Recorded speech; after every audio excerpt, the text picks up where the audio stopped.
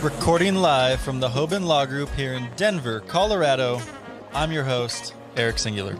We're sitting alongside President and founder of the Hoban Law Group, Bob Hoban. Today we are discussing how can small business owners limit liability during a pandemic, and we are joined by founder and CEO of 101 CBD, Justin Benton. Thank you for being here with us today, Justin. Well, thanks for having me. I'm very honored and glad we can have this discussion when there's lots of questions out there, and we can answer some questions and calm some nerves and look to the future.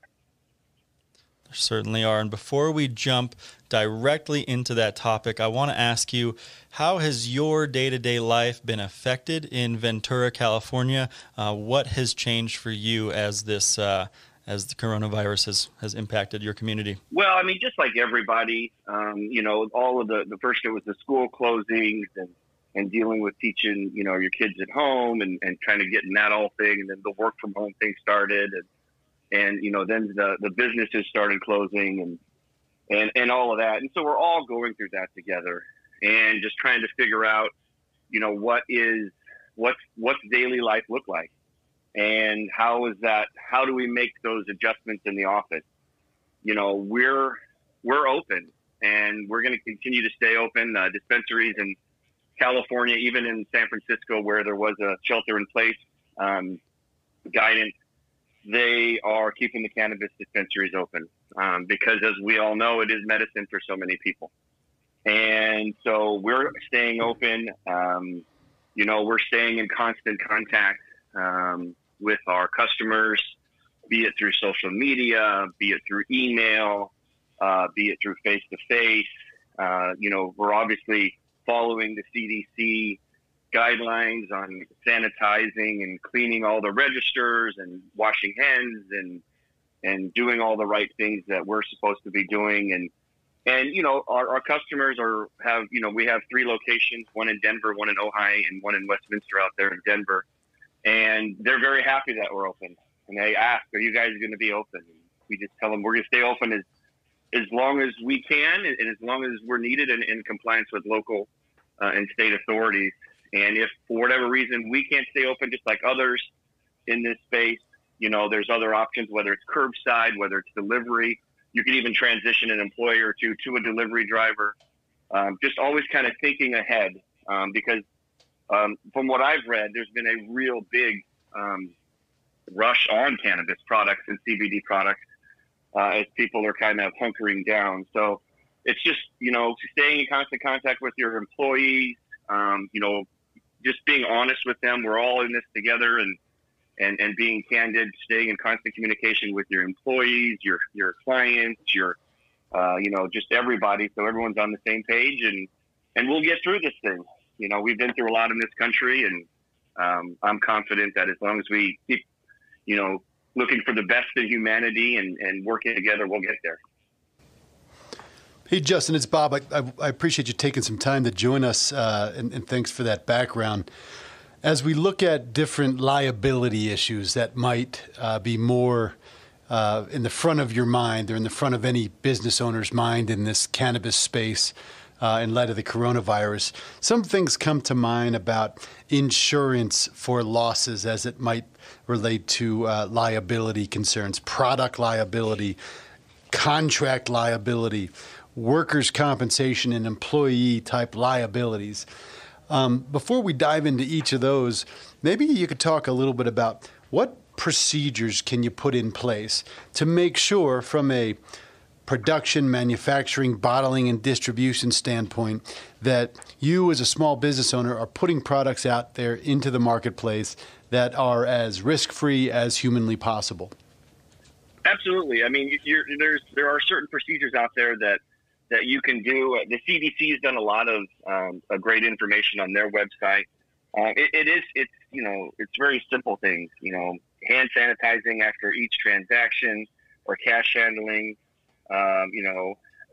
Obviously on the back end of manufacturing and production, you're adhering to CGMP guidelines and standard operating procedures. And all the things that you're supposed to be doing anyways, with it, the gloves and the hair nets and anything else that you would be doing in like a restaurant, public health type of facility. For the retail end of things, hourly hand washing, just the basic things that you would be doing to make sure that you stay clean, that everything has been as clean as possible. The biggest thing too, obviously, is if people are sick, they know not to come to work. We go one step further, and we've seen some guidelines on this, is to make sure that everyone's taking their temperature twice a day, once in the morning and once in the evening, just to make sure we know that with this particular coronavirus, that there's a temperature rise above 99.5 and it stays steady for at least 3 days. In fact, there's a smart thermometer out there that's tracking millions of data points in our country, and they're actually able to predict hotspots. So again, the innovation is here in our country. That's what we've always been known for as Americans. First to the moon, and we're going to continue to use intelligence and data and AI and whatever we can to get ahead of the curve on this thing and make sure we're doing all the right things. Well, you've probably seen that San Francisco and New York have both deemed cannabis businesses as essential businesses during this pandemic, which is both accurate, but also concerning when you have retail outlets such as yourself in a certain respect. When you think about people that are trying to take advantage of this scenario, people that are going out there in your line of business and your product lines, making high quality CBD or non-psychoactive cannabinoid products from industrial hemp. People are out there making claims that, this will cure this, or this will suppress viruses, or this will kill bacteria. While those things might be true scientifically as it relates to CBD and other cannabinoid products, we've all been aware that some companies have taken more liberties than they should with making those claims. You probably have seen these claims out there, specifically as it relates to CBD. How do you perceive that? How do you guard yourself against those other companies that are out there saying CBD will cure the coronavirus, for example, and those liability concerns? Well, great question. And to follow up with your previous question too about insurance, make sure that all of your insurance is up to date. Make sure that you're checking with your insurance agent and make sure you're covered, and then check in with perhaps the world's greatest, and in fact the world's greatest cannabis attorney law firm in your, establishment out there in Denver, and make sure that you're doing everything right. And that's the same thing I would do with, if you're putting claims out there on the internet. If you do your due diligence and check with, someone, an attorney that you trust that has experience in the cannabis industry, and to have them do it a once over and make sure that you're not crossing any lines and you're dotting I's and crossing T's. So again, just check with the professionals. And make sure that you're not putting yourself in a liable situation, and use good common sense. We all know that CBD has been, just recently made, taken off the Controlled Substance Act, and so the FDA is really gray, and we see positive signs and sometimes negative signs from them, and they're looking and they're the marketing police. So just make sure that you're checking with a professional. That someone can look through your claims and make sure that you're not pushing the envelope, and that's what would be my advice is, work with someone like you guys to make sure that everything that you're saying is correct and accurate. Well, that's much appreciated, and certainly something that we would agree on 100%. Looking at other forms of liability that are maybe exacerbated or more highlighted in this time with this COVID virus, what about contract liability? Everybody's got contracts. Every business on earth has contracts of some sort, whether they're supply, service contracts, deliver this on time, do this on time, do this by this date. How do you look at contract liability in this time, where sometimes it's not practical, or certainly maybe it's impossible to bring products and comply strictly with contracts because of the lockdowns, if you will, and the curfews, and the fact that business is not what it was even 2 weeks ago?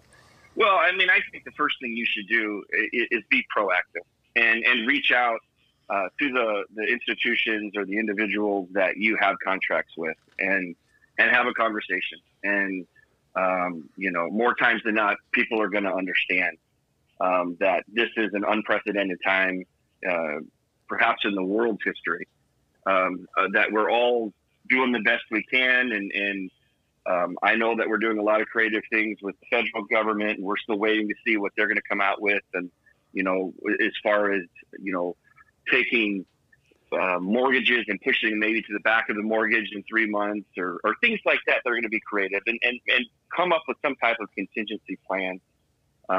Hopefully working together with the person that you're in contract with and say, hey, this is the new things, maybe let's come together and figure out something, whether we put a pause button on this or we renegotiate a new contract. That would be my advice. And again, talking with, professionals like yourselves to make sure that if there are some speed bumps or some dicey things, that you're making sure that you're covered and all those good things. But I think overall right now, people get it, what's going on. And in some cases, there's been extreme success, in the cannabis industry. Specifically, CBD's been doing pretty well.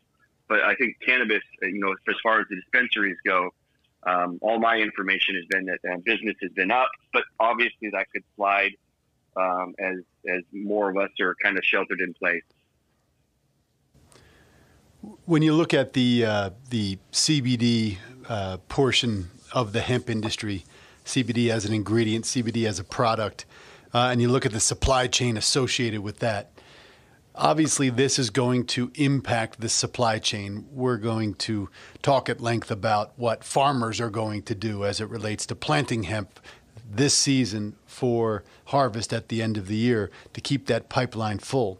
But as you look at the supply chain, from your perspective as a manufacturer and a distributor of products, how do you see this affecting the pipeline, the supply chain? Well, as soon as this started to come down, and we started getting inklings overseas that this was happening, I mean, the first things that we did here at 101 CBD was to go out and make sure that we had enough, of everything that we would need for the next 6 months. So we made sure that all of our products and all of our bottles and labels and everything, marketing materials, basically we just stocked up.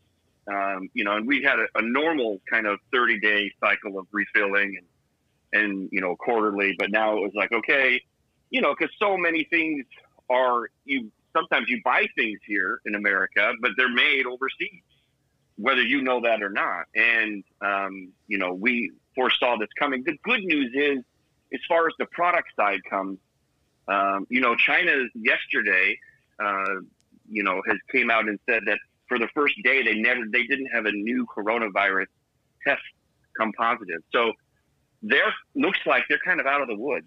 And we know that so many products come from China, as far as the product and the bottles and the droppers and those types of things. We don't sell vapes, but, for those that do in the cannabis, obviously so much of the vaping comes from over there. So that supply chain looks good.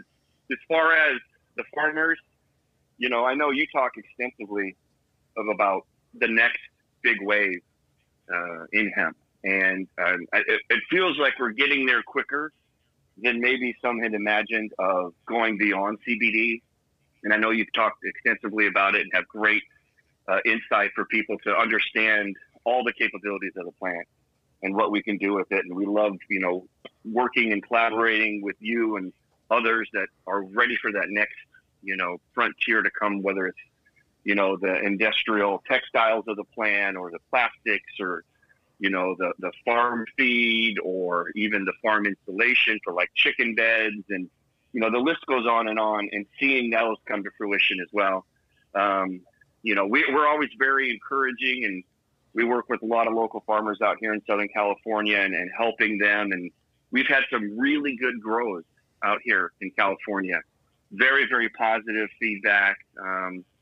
Not too many people went too big. So we had a really nice grow, for our first year with hemp. And so, I'm just always going to stay positive And, obviously don't overextend yourself as a farmer who's growing as far as supply comes. But the best thing to do is when you're going to grow a new hemp harvest is to, as best you can, get it sold before the seed goes in the ground. Or at the very least, have the product sold or have some type of tolling, transaction in place so it's already basically pretty much sold.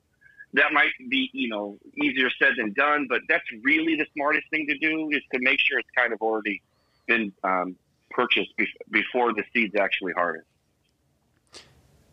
No, so as we talked about China, and China is, let's not forget, the number one industrial hemp, at least plant producer on planet Earth, and it has been that way for some time now. And a lot of those products never did make it directly into consumer goods for a variety of reasons based on the conditions of growing in China. I've been there. We've read enough stories about heavy metals and pesticides in that supply chain. But to your point, sometimes that product comes out of China and gets, quote unquote, cleaned in Europe or other places and then makes its way into the CBD or the non-psychoactive cannabinoid supply chain. As we look at that supply chain being disrupted significantly, meaning Chinese products they were difficult to get into the United States, period, because of the history, as I just mentioned, but now it's going to be even more challenging. So as you look at this, what opportunity does that create for the U.S. hemp industry, the U.S. CBD industry, if you will, to capitalize on the fact that Chinese products are probably going to be even more difficult to put into mainstream commerce because of this, let alone if they even get back on their feet anytime soon? How does that create opportunity here? Well, that's the great thing is we have so many farmers that, planted hemp last season and are going to double down and triple down this year. And there's plenty of American grown CBD that passed the pesticide and passed the heavy metal test right here in the good U.S. today. So we don't need to import any more hemp from China based on CBD. And as we expand and more acreages are being planted, I'm very hopeful that we'll be able to sustain just amongst ourselves. And I know there's farmers out there, and I know you've talked about fiber, and there's plenty of farmers out there that are already eyeballing that and seeing that as that opportunity. And as the processing plants come in, the facilities and the infrastructure come in, I fully am confident that we're going to be self-reliant here in the United States. And I, just like you said, I mean, we only, use U.S. grown hemp in everything that we do. And we have the farmers that we grow with and here in Southern California. And I would encourage everyone to try and buy locally, like a farmer's market, and support your local economy and support your local community. And there's plenty to go around. And if you need any help finding some good hemp, you could reach out to us or reach out to Bob. There's plenty of inventory here in the United States for all of your CBD needs. Justin, I want to ask you, as we think about some of the other applications of hemp, there's certainly other cannabinoids as well, and we've seen some increased interest in CBG, CBN, for example, and I know you guys are a full spectrum formulator. Do you have a forecast on what you see as being kind of the next gold rush on a cannabinoid right now? Oh, we're going to get into the nerd CBD cannabinoid science portion of the call. Great. That's me. So, again, our biggest thing is the whole plant. It's the whole plant. And Dr. Ethan Russo and Dr. Raphael Mechoulam, who founded and named CBD back in 1963, have come out with those studies. And we've known that. It's the whole plant. Everything that goes on in that plant. There's over 500 plant constituents. They work together like a fine symphony. So you don't want to take anything out. That's our motto. That's their research. That's their finding. And those cannabinoids are there. There's roughly 113 cannabinoids in the cannabis plant, and they're all great. And so our advice is always to keep the plant together. It's fine for those who want to do research on specific cannabinoids to maybe isolate them, like CBG or CBN. We're obviously big in CBDA, the acidic precursors, and CBGA.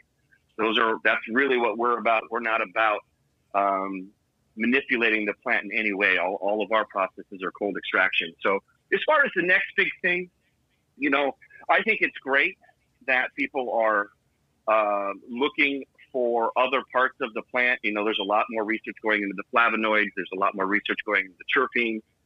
And I firmly believe in the next couple of years, we're going to be developing plants through genetics that are really made for us. It's like your own personal plant in your backyard, like tomatoes. But this one tends to be really good for inflammation and pain, or this one tends to be really good for nausea, or really good for anxiety. And by finding out how these cannabinoids work and how they work with our individual bodies and our individual receptors, and the terpenes are really the delivery system of them, it's going to be really exciting to see how that all unfolds. CBG is very, it seems to be logical that people are into that. There's still some more testing. We've grown some plants out here. My personal experience with CBGs, it seems to be more focus related. So maybe if someone who was kind of, a little hyperactive, or just kind of maybe a little overwhelmed, or has a big test to study for, CBG might be something for them. That's been my experience. CBD seems to be, go ahead. No, I was going to say, Justin, so when you talk about CBG, what I've been told by many people is the beauty, if you will, of CBG is that you can take it, and if you have the right laboratory setting, you can modify, and I'm a lawyer talking about what a lab setting means, so it's not as informed as it should be, but CBG can be turned into other cannabinoids, including but not limited to THC, CBD, so forth and so on. So the idea, as I understand it in a lot of respects, behind creating and storing and wholesaling CBG products is that you can ship that product so long as it's in a condition that can be preserved and doesn't spoil, and then turn that CBG into any cannabinoid you want in the future, depending on what the market dictates and what the market requires. So that's my lawyerly understanding of what you can do with CBG. What's your reaction to that? Well, good question. The point is that CBG is the mother cannabinoid. So as the little seedling pops out of the ground, it's all CBG in there. And it's technically CBGA because it's in its acidic precursor state. So as it grows based on genetics, yes, it's going to turn into predominantly a CBD strain, which we know is hemp as long as it's less than 0.3 THC, or veer to the right and become a high cannabis THC strain. And so, yeah, I mean, that's the beauty of us, of American ingenuity and the world too. Israel's doing some great research, is if we can find things that and continue to turn that mother cannabinoid into particular cannabinoids, that's fantastic. But again, for us, we're more interested in the whole plant. Specific cannabinoids are great, but when you take that specific cannabinoid with 112 of its, cousins, along with the flavonoids and the terpenes and all the amino acids and fatty, omega-3s and 6s, that's really the magic of the plant, the miracle of the plant, if you will. So that's our perspective, where we're holistic here. But I know some people like to be very specific, and they like dosing, and they like milligrams, and they like to go that way, especially scientists and researchers, and obviously more of the pharmaceutical model, which is great. And I applaud anybody, cannabinoid medicine. If you're using cannabinoids, I'm a fan of all of them, all 113. Well, obviously your passion comes through here, and that's much appreciated, and that's why we enjoy talking with you and working with you so much. We're about to run short on time here, but I really wanted to focus on one last thing before we wrap this up, and that is access. So whether you call people that use your products or similar products patients or customers or just friends, how do they continue to access this product, and what impact will this have on pricing, given the shutdowns, the lockdowns, the curfews, et cetera? What's your perspective on that? Yeah, well, again, we got to just kind of stay up to speed with what our local government and state government is telling us as far as, you know, whether it's closures or shelters in place for businesses and things like that. You know, one kind of comical note is, for those that watch Seinfeld, they're used to, you know, like Newman would say, nobody can stop the mail. So just, you know, remember, as long as, you know, we'll adapt. And whether it's curbside delivery, whether it's delivery, you know, we work with some local delivery companies out here that you know, will take our products door to door. The United States Post Office, you know, like I said with Newman, that's always an option for us and for others. You know, going to the website. You know, I know a lot of dispensaries obviously have websites. If not, there's the Weed Maps and the Leaflies of the world. You know, reach out to them and see how things are going with them. I know I've seen a lot of emails from CBD companies and basically anybody I've given my email to in the last 5 years, everyone's telling me their policies. So, but you know, it's just stay in contact and it's the owners in this space. You know, I think there will probably be some deals, some prices will drop. I know we've run some specials just to kind of make sure people, while we know they can still get it, and discount where we can to make sure that they have enough to feel comfortable. Because in this new time that we're in right now, for so many people, we know the benefits of cannabis, and some of the benefits for so many people, you know, they experience, you know, pain is obviously a big one, but certainly anxiety and sleep. And so if it helps with those things, especially sleep and anxiety in these times, sleep is the most important thing for our bodies to naturally heal themselves. And obviously when there's an uneasy, uncertain time, anxiety is a great thing too. So we're going to do everything we can. I know everyone else is out there, you know, and I really am comforted, and I look forward to seeing how we all kind of pull together, especially in this community.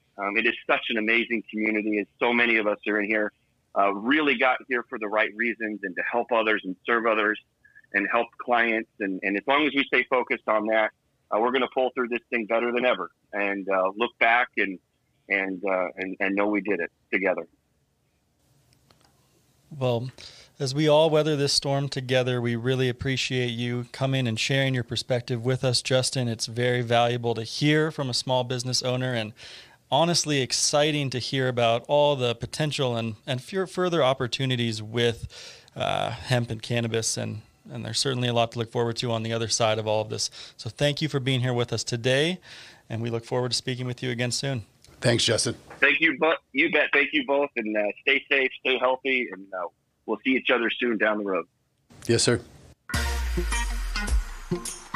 Thank you for tuning in to this episode of the Hoban Minute special series on coronavirus and cannabis. You can head on over to hoban.law for more information on this podcast or the Hoban Law Group. If you have any ideas for subjects that we should be covering or any questions you want to pose to Bob or myself, shoot us an email at media@hoban.law. And stay tuned for the next episode on this special series, Coronavirus and Cannabis.